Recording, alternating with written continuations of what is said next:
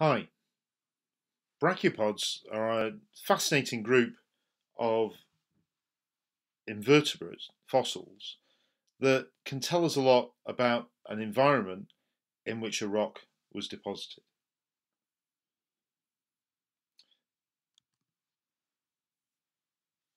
These fossils, which are of two shells that are hinged together, a similar mode of life or similar design, I suppose, for the shell as a bivalve, but these are actually very, very different organisms, lived in a more restricted environment than the bivalves. They're benthonic. They live on the seabed, usually immobile. The two shells are unequal in size. There's one bigger than the other.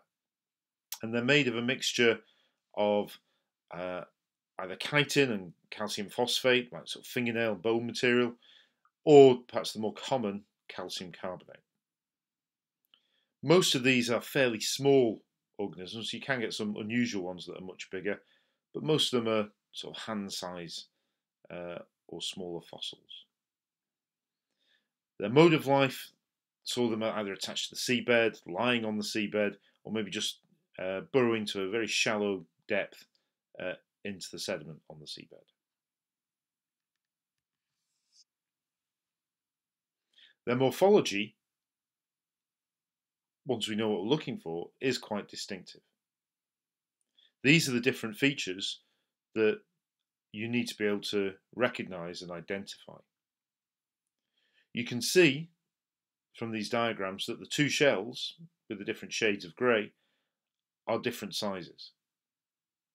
So there's no symmetry between the valves. There is, however, a plane of symmetry running down through the middle of the valve. So each side of the valve, each side of the shell is symmetrical. Most bivalves aren't like this. Other features we need to be able to recognise are the hinge lines, where the two shells actually are locked together.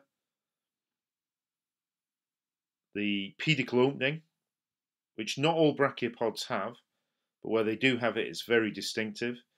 This sort of hole in the shell, in this part of the shell that sticks out, called a foramen, where like a fleshy stalk was attached to the shell that was also then attached to the seabed to allow the brachiopod to be attached to the seabed and to allow it to feed and to breathe in place.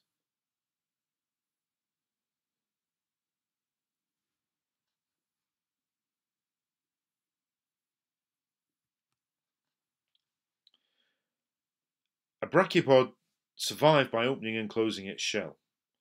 Open its shell to breathe and to feed, and to close it to protect itself. There were two sets of muscles attached to the inside of the shell to allow for this opening and closing. We have the diductor muscles. This muscle, shaded in green on the diagram, will contract to open the shell. When the animal wanted to close its shell, it would contract its adductor muscle.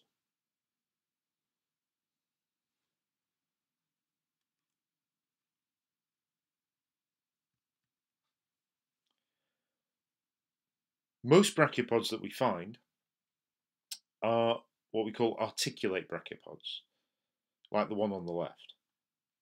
Articulate brachiopods have hinge and sort of teeth and sockets that sort of lock the shell hinge together so it can open and close fairly easily. Inarticulate brachiopods, like the one on the right, are just held together by the soft parts, by the muscles. Now, inarticulate brachiopods are one of the earliest ones to have evolved, and they're still going today. We saw far more evolution and extinction of the articulate brachiopods, and as a result, they tend to be more useful for us.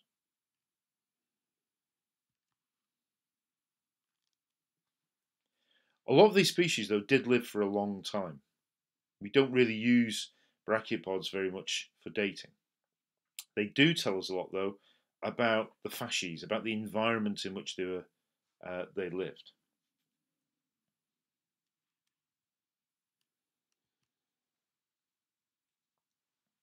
The group isn't as common as now as it was certainly back in the Paleozoic. They suffered significantly, as you can see, at some of the major mass extinctions.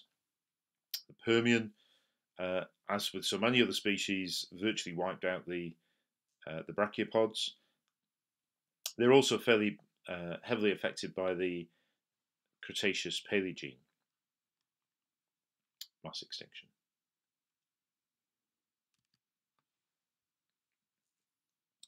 They evolved as part of the Cambrian explosion and became very, very diverse. We see only a small handful of survivors still living today. There were various adaptations, though, linked to the environment in which they lived. Some of these brachiopods must have lived in very high energy, turbulent water. We recognise these because of perhaps a large pedicle opening. So there's a very strong pedicle to attach them to the seabed. Or maybe strongly ribbed valves to give a corrugated, very strong shell for not a great deal of weight. If the two shells join with this sort of folded shape, that might actually allow them to lock together and also allows the animals to control the sediment and the amount of water that comes into the shell more easily. The shell also might just be thick and heavy to prevent it from being damaged. An example of this would be the Rhynchonellids. Very common, particularly when we go back into the Paleozoic. A very distinctive shell with this sort of strongly ribbed shell. The pedicle on this one, though, isn't particularly large.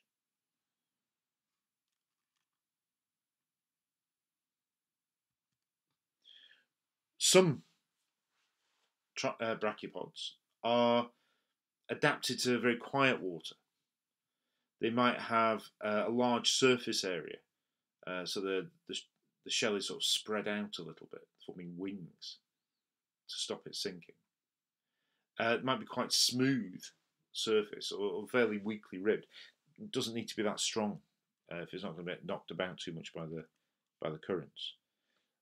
And these ones may not have a pedicle, although some of them did. This is a very distinctive brachiopod called a Spirifer. Spirifer lived sort of just in the seabed. You can see the long straight hinge and the sort of the winged appearance of this. Some of these fossils have been called butterfly fossils, or butterfly brachiopods, designed to help it to spread out.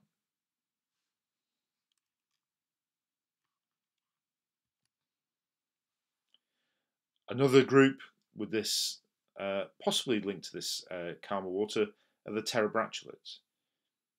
Quite common today as far as brachiopods go, but we see a distinctive smooth shape to the shell, although these ones do have a fairly obvious pedicle opening, as you can see in these photographs.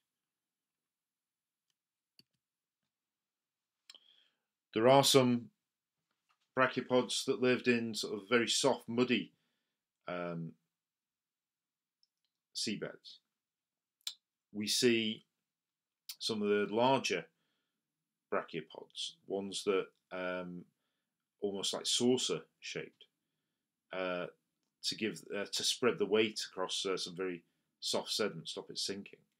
You might see some ribs or spines coming off them. We might also see part of the shell extended to allow them to feed, even if it was buried in mud.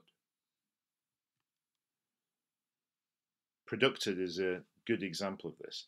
we can find fossils of this, for example, down at Ogmore by Sea. Quite a large, size of your hand type of fossil.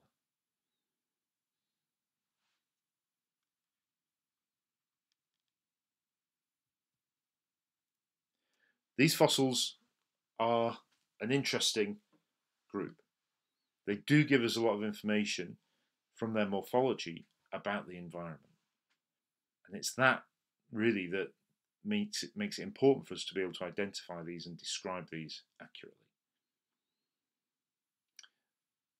Come up with your interesting question that you can bring into class. I will see you there.